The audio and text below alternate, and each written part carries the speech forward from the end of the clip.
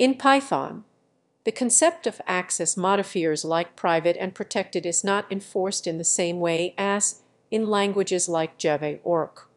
However, Python does provide conventions that help indicate the intended access level of class attributes and methods. Private variables in Python. Private variables are indicated by prefixing the variable name with 2 underscores. Private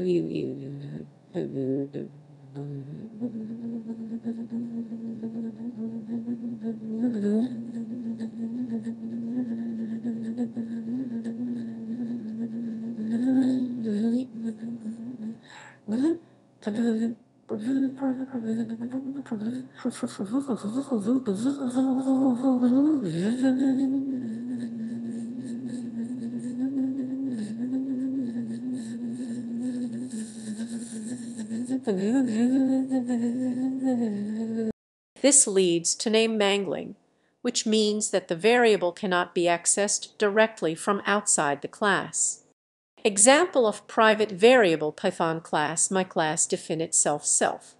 This is a convention that suggests that the variable is intended for internal use within the class and its subclasses, but it does not prevent access from outside the class. Example of protected variable Python class parent definite self. These are subject to name mangling, making them harder to access from outside the class. Protected variables use a single underscore to indicate that a variable is intended to be protected.